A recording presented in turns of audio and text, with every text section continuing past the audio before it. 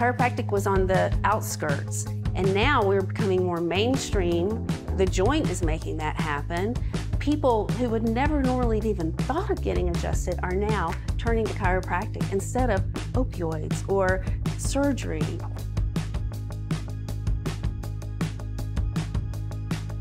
It was built out of love.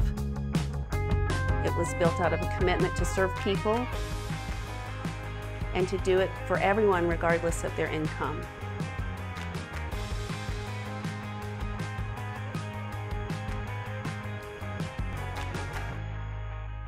Thank you to all our doctors and most importantly, our patients